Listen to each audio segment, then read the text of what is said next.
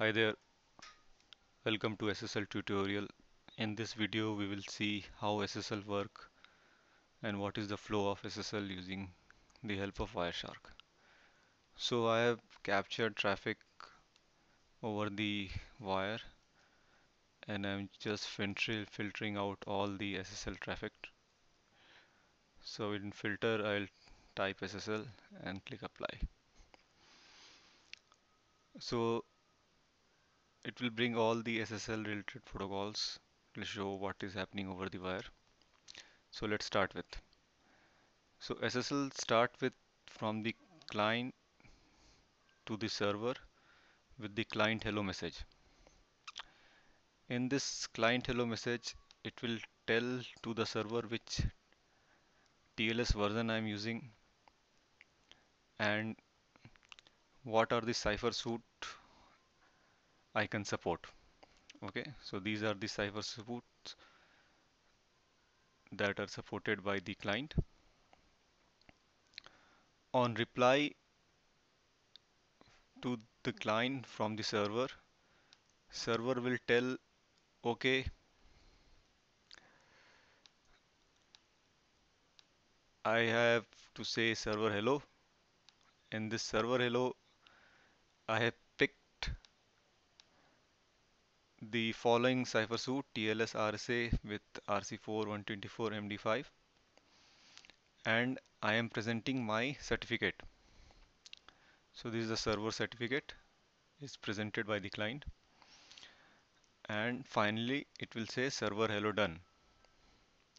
So server hello done message will come only when a client hello is happened. Okay, so in the second packet it's only there is no client authentication is required. Okay, so if the server asks client to present its own certificate, then it will ask the client to present the certificate to the server. Okay, so once the client got the server certificate, server public key, what it has to do, it has to initiate a client key exchange. So in this process, a pre-master secret will be created. This secret will be encrypted by the server public key. So both client and the server will generate a secret pre-master secret and it will arrive finally with key the key through which the packet to be encrypted. So two things are here.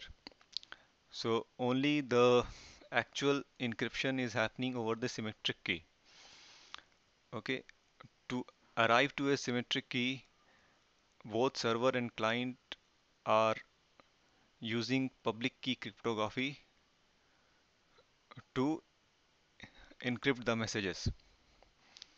Okay, so once the client has requested to the server with the pre-master secret and it will tell and it will exchange the client will also exchange the cipherspec and finally it will send the handshake message, encrypted handshake message. So this encryption is happen over the public key that is sent by the server. Okay, now its server responsibility to generate a encrypted handshake message.